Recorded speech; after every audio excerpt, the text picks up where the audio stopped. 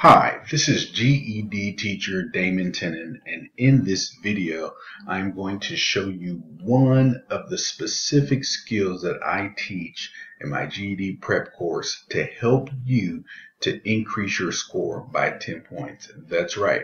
I'm going to show you in this video one of the skills that I teach in my course to help you to increase your score by 10 points on the GED Math Test. But before we do that, let's go ahead and jump into some of the basic facts about the GED test, specifically the math test, so that we know that we're all on the same page.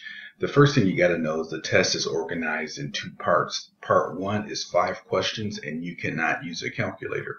Part 2 is 41 questions and you can use a calculator.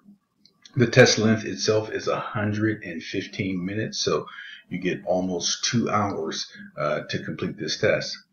The GED Math Test is organized in 2 parts, subject matter wise. Part 1 is basic math. That's things like fractions, percents, basic shape measurement. Part 2 is 55%. You know, that's algebra. That is linear equations, quadratic equations, evaluating and solving polynomials and things of that nature, inequalities. But I want to talk to you about the secret sauce, and I have a ebook that I make available through one of my free courses that I offer online to anybody who wants to check it out, called Stop Failing the GED Math Test Now. And in that, I talk about the secret sauce, and the secret sauce is really Webb's depth of knowledge, because this is what the test questions are based upon. Depth of knowledge 1. Recall, that's just basic information. Do you know it? Can you take some information that's given to you and use it in basic fashion? Depth of knowledge 2. Skills and concepts. Do you know the steps of adding and subtracting fractions? Do you know the steps of solving an equation? Do you know the steps of finding the slope of a line when given 2 points of a line? Things like that.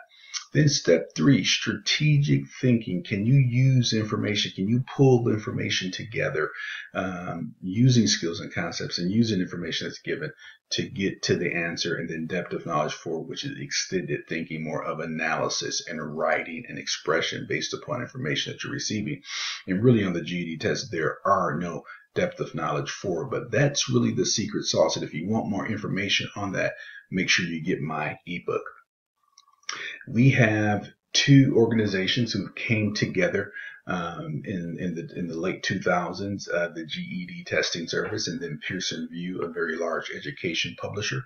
These 2 forces came together and formed what is known as the GED Testing Service, and we have them to thank for it, and the rest is history. We have our new test that changed in 2014 and all the changes that continue to happen even as of March of 2016. Changes were still happening to this test, and all my materials are updated for these big changes. The biggest change that happened at the end of January in many states and then filtered down through other states through the month of February and March, and there's still a few states that have not yet made this change, but they have, and they being the GED Testing Service, have changed the passing standard from 150 to 145.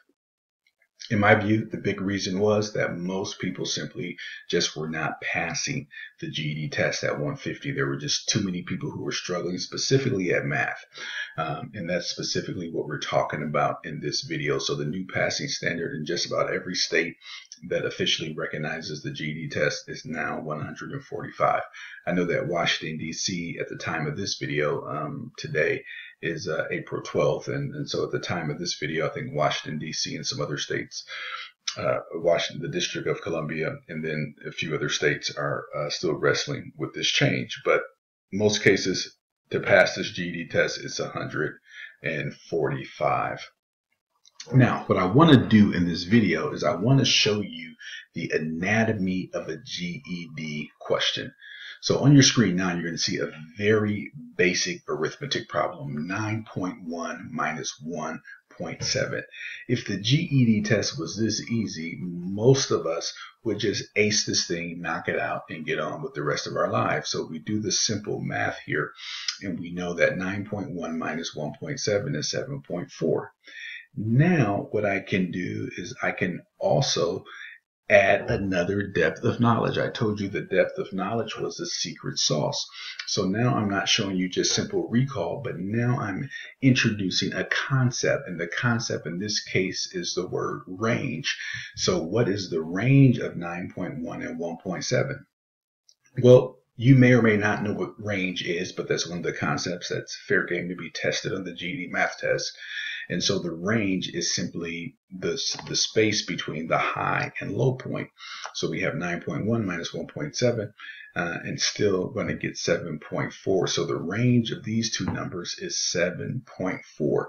Now, again, we're talking depth of knowledge. Again, this is a secret sauce. So 9.1 minus 1.7, just as a question, is easy. You add the concept of range, you're going to start catching people.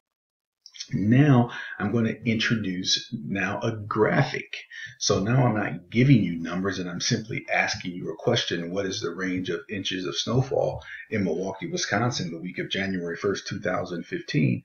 And so now you see, excuse me, this chart here, and then you have to be able to pick out the concept of range again, but now pick out data. And if I can show my mouse here, at 9.1 being the high point, and then you would have to recognize that 1.7 is the low point, and then do that basic math again for the range. But again, it's not just simply 9.1 minus 1.7, but it's the concept of the range. And then now I'm introducing data that you're going to have to work with. And then I'm going to show you some mistakes here. So this is a multiple choice question. So some people might mistake the range for being the average. And so they would add up all of these numbers and divide it by 6. And if you did that, you would get 4.8. Further, if you did not understand the concept of range, you would get 9.1, maybe thinking the range was the highest amount. And so there's another opportunity for you to make a mistake. The correct answer we've already done. And then just the math here. So for example, if you were to do the math and maybe make a mistake, let me get my pen here. And so if you were to do 9.1 minus 1.7, and say you borrow and made that 11, but you forgot to change that 9 to 8, okay, and so you did 11 minus 7 is 0.4, and then you forgot, so say you didn't do this and you did 9 minus 1 is 8.4.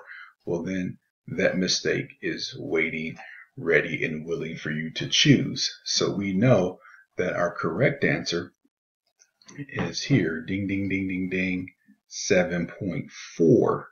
But again, now you see how the depth of knowledge comes into play on the GED test. This is how my students break through on the GED test.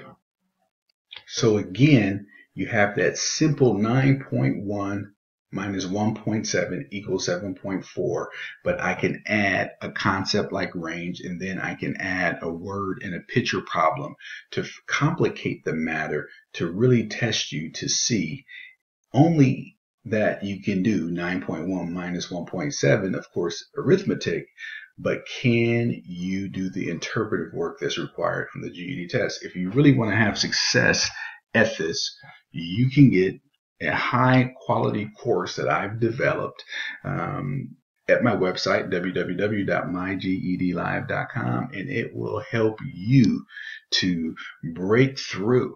Again, we're talking about breakthrough here. You can see we have the binder, we have the 6 DVDs, and they're ready to get to you in your mailbox and give you what you need to have success on this test and get on with the rest of your life. And you can find those at my website, www.mygedlive.com. Again, this is GED teacher Damon Tenen giving you one of the secrets that I teach in my course to help you to increase your score on that math test, specifically by 10 points. There are things I can show you right now that you're missing, and you can increase your test score by 10 points. And for many people, that's going to mean that the next time around, you are going to pass this test. Again, this is GED teacher Damon Tenen, thanking you for taking the time to watch this video.